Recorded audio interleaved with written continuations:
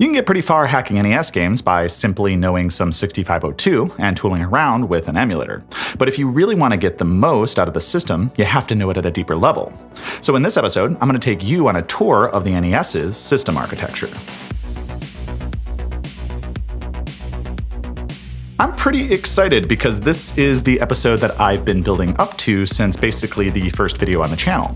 When I started programming the NES myself, I began with some 6502 and basic techniques, but I was often confused as to why I had to do certain things. That all changed when I took the time to get to learn the system's architecture, because I was finally able to understand how the NES's hardware was reacting as it executed my programs. The format of this video is relatively straightforward. We'll start with an overview of the major components found on the NES, then I'll show you how those components are interconnected and communicate with one another. Okay, before we get started, do me a favor by hitting the like button and subscribing to the channel. You can also hit the bell icon if you want to be notified when I post more videos on the channel explaining the NES's hardware. From a bird's eye view, the NES consists of a handful of components that communicate with one another to produce a fully functioning game. If you've been watching the channel for a while, you're probably somewhat familiar with most of them, but let's go through the list for the sake of completeness. The components are basically broken down into three major groups: the CPU-related, PPU-related, and cartridge-related components. The CPU and PPU components exist directly on the NES's motherboard, with the cartridge components existing on each game cartridge and interface to the motherboard via the cartridge connector. The first major component is the Central Processing Unit, a custom processor based on the MOS 6502. The CPU is the main coordinator for the system and is largely responsible for telling all of the other components what to do, at least at a high level. It's also the only component in the system over which you have direct control, so when you write and assemble your games, this is what executes the resulting machine code. The chip, which is labeled RP2A03 on NTSC systems and RP2A07 on PAL, actually contains two processors: a modified 6502 lacking the decimal mode circuitry, and a custom audio processing unit, or APU.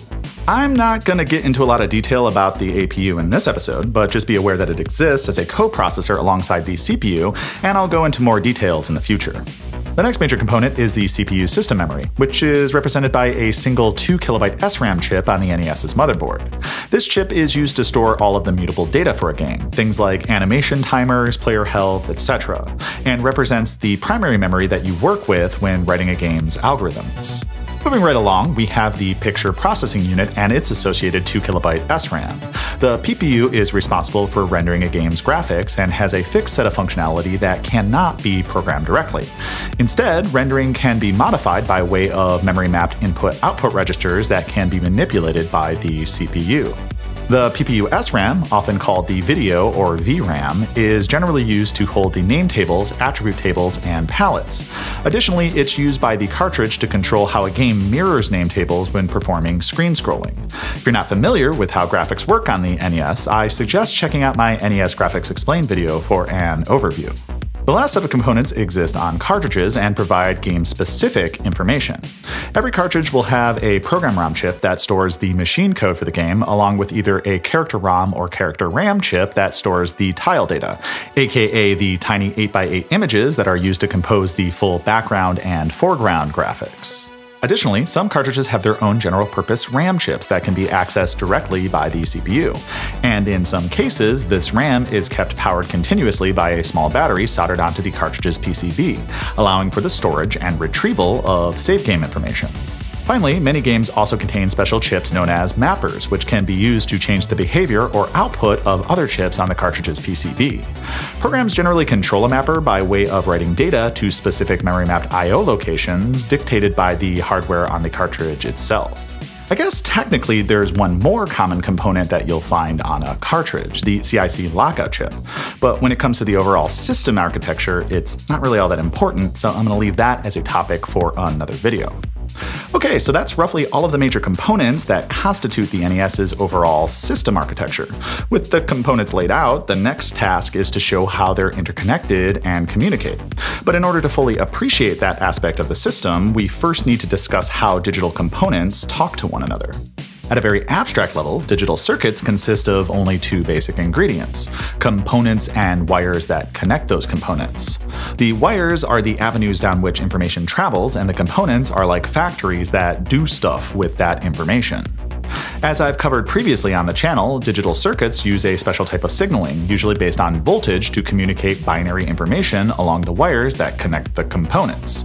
This is called digital signaling, and the NES uses a common scheme where low voltages represent zeros and high voltages represent ones. Looking at it another way, any given wire or trace on the NES's printed circuit board can hold exactly 1 bit of information at a time, either a 0 if it's at a low voltage or a 1 if it's at a high. Taking this one step further, we can say that any component on the board can only handle an amount of data equal to the number of traces that it's connected to. Now, not all of the traces on a PCB represent data. Some of them are providing electrical power to the circuit, while others are sending and receiving analog signals, such as the RF output that gets sent to a television. But when they do send data, the wires in the circuit are often grouped together in something called a bus. When there's more than one line, it's called a parallel bus, and when there's a single line, it's called a serial bus. For an example of the latter, check out my NES Controllers Explained video. Okay, focusing on the parallel variety, an 8-bit computer such as the NES generally has two major buses, a data bus and an address bus. The data bus contains 8 wires and is used to communicate bite-sized information between the components, and an address bus is usually 16 bits in length and is used to communicate addresses. Every component in the computer that needs to access or manipulate data must be connected to both of these buses, with the wires of the data bus providing the binary information for the data itself and the address bus communicating which data to access. This arrangement of components connected to shared buses is the fundamental organizing principle underlying the vast majority of all modern computers, and it's as simple as it is elegant. However, if you're particularly astute, you may notice that there's a bit of a problem with the picture that I just painted. If everything on the NES is all connected to everything else all over the same wires, how does any given component know when it's supposed to provide or consume addresses and data? The answer to this question is that the NES employs an architectural technique known as memory mapped I/O, the I/O here standing for input and output. Memory mapped I/O is a technique that segments a system's overall memory space into multiple regions and assigns each region to a specific piece of hardware. For instance, the CPU memory space on the NES is segmented into 4 parts, the first for the system RAM, followed by the PPU I/O registers, then the APU registers, and finally the last segment being mapped to the cartridge, with each of these regions occupying a contiguous set of addresses in the overall 16-bit address space. Further, the hardware for each of the components has a special pin known as the chip select or chip enable pin, which works kind of like an on-off switch. When provided with a low voltage, or a 0, the chip will be turned on and will send or receive information via the data and address buses. On the flip side, when the pin detects a high voltage, or a 1, the chip will be turned off and not interact with those buses. Now, the CPU always has access to both buses, since it's the central coordinator, and as such provides a specific address it wishes to interact with to all of the components. To see how this works, let's consider a typical LDA instruction. At a certain point during the execution of the instruction, the CPU will begin to emit the binary encoded data for the given address along the 16 lines of the system's address bus.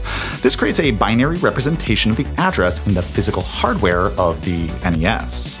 Looking back at the starting addresses for the regions in the memory map and converting them into binary, we see that certain bits of the address will either be on or off depending on the region to which it belongs. By using special hardware called a discrete logic chip, the NES combines a relatively small number of these address bits to produce a chip select signal for each of the individual components. In this case, the address 0305 corresponds to a memory location in system RAM, and the discrete logic hardware on the NES determines this by sampling the last few bits of the full address. Using this information, it then produces a set of chip select signals that are connected to the cartridge, PPU, and system RAM, with the final result being that the cartridge and PPU are turned off while the system RAM is turned on. At this point, the system RAM chip will read the address from the address bus and begin to emit the data that it finds at that address onto the data bus. The CPU can then read this data from the bus and load it into its internal accumulator register. Okay, so this is a slightly simplified version of what's actually going on in the NES's hardware, as there are a few more data signals being sent between the components to determine things like reading versus writing data. Additionally, the audio processing unit addresses are decoded and handled entirely inside the CPU itself, since the APU is a coprocessor on the same chip. It's also important to note that this method of using memory mapped I/O by way of discrete logic chips on the board is only used to handle the CPU side of things, and that the PPU components use a slightly different system.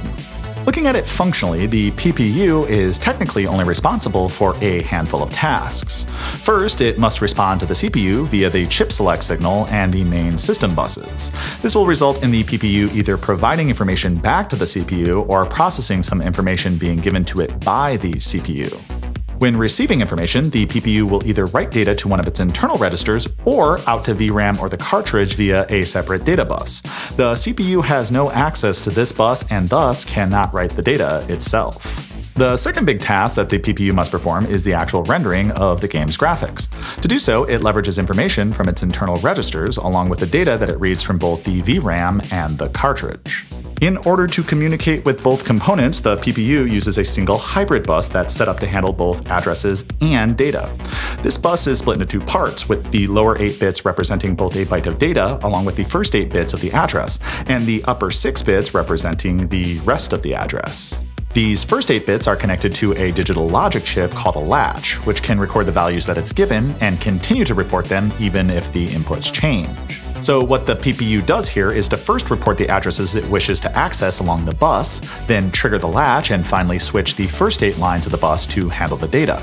The VRAM and cartridge's data pins are directly connected to the first 8 lines of the bus, while their first 8 address pins are connected to the output of the latch. So once the latch has been triggered and the first 8 lines switched over to handling the data, they have access to both the full address and the data simultaneously. Unlike the CPU circuitry, the PPU doesn't directly control which of the components is active during one of these read or write cycles. This responsibility is delegated to the cartridge, which provides a chip select signal to turn the VRAM on and off.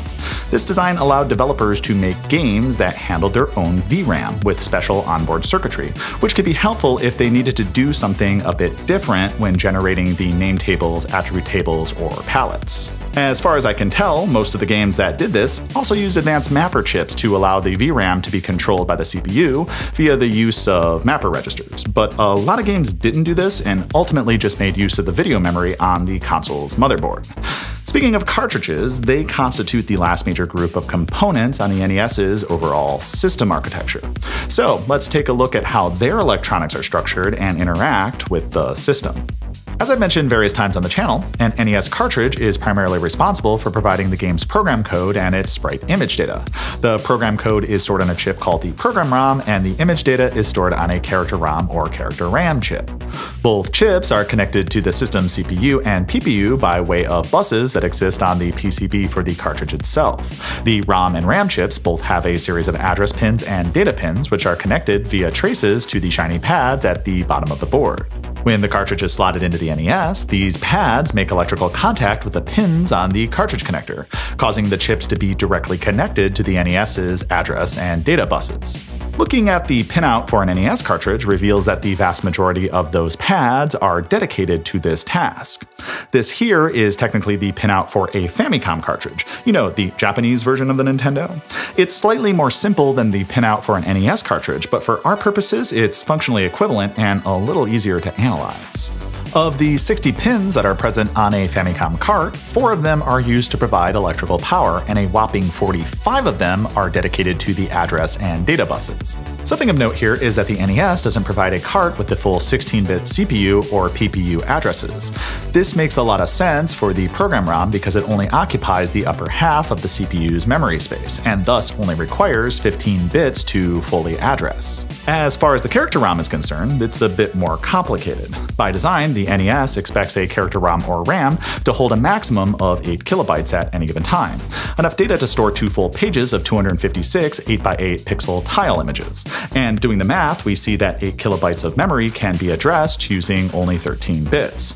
But instead of providing 13 bits, the NES provides a 14-bit PPU address to the cartridge. This is because games can sometimes hold their own video RAM, as I mentioned earlier, which contains an additional 8 kilobytes of address space, so you need an extra bit. The remaining pins are used to communicate signals between the cartridge and the NES. For instance, when the ROM select pin is brought low, it indicates to the cartridge that the NES is attempting to read a byte of information from the program ROM, and that the cartridge should enable that chip for output.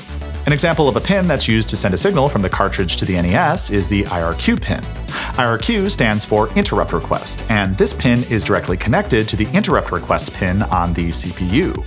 When the processor detects a low voltage on this pin, it will halt execution and jump to a different part of the code to execute what's called an interrupt handler. Certain memory mapping chips, like the MMC3, can use the IRQ to send an interrupt signal after a certain number of scan lines have been rendered by the PPU. This allows for advanced graphic techniques like changing palettes or other PPU-related data mid-frame. While mapper chips do have quite a few advanced features like this, their primary purpose is to select banks on the cartridge's ROM and RAM chips. This allows games to exceed the constraints of the 16-bit address space imposed by the system's architecture. As I covered in NES Architecture Explained, games often have more program code and graphics data than can be addressed at any given time by the system. To get around this, ROM and RAM chips can be split into a series of banks that can then be swapped in and out as needed by a game's program. The specifics can change from mapper to mapper, but generally the way a program does this is by writing data into the program ROM space. When a mapper sees data being written to a specific program ROM address, it will interpret the data as a control message and change its behavior by swapping ROM banks or performing some special function. Finally, cartridges will often contain general-purpose RAM chips that allow them to supplement the RAM provided by the system. And mapper chips generally are responsible for coordinating between the RAM and ROM chips based on the address given by the CPU. Most of the time, these chips will occupy the memory map starting around address 6000 and be between 2 and 8 kilobytes in size. But honestly, the size and memory locations can vary wildly depending on the mapper. So there you have it. That's pretty much all of the components and connections for the NES's system architecture. It was a lot to cover, so let's do a quick recap to ensure that you caught all of the major points. The NES is composed of 3 major component groups, the CPU, PPU, and cartridge components, with all of the major groups connected to centralized address and data buses. The architecture leverages a technique known as memory mapped I/O to designate regions of both the CPU and PPU memory address spaces to specific hardware components, with the system's motherboard using discrete logic chips to decode these addresses so as to enable and disable components on the shared buses. The PPU has a single bus that's used to manipulate data on both the cartridge and the system's onboard video RAM. And cartridges have their own internal bus architecture that connects a slew of ROM and RAM chips to the system, with addresses being decoded via a special chip known as a memory mapper. If you didn't fully grok the information that I laid out in this episode, that's okay. Maybe give it a think, rewatch some parts of the video, and post some questions down in the comments. Also, I have a few videos in the works that will expand upon some of the concepts that I only covered briefly in this episode. So if you want a more detailed discussion concerning some aspect of the NES's hardware, let me know and I can prioritize it accordingly. Thanks for watching NES Hacker. I'm gonna go spend some time not staring at the NES's system schematic. Link in the description.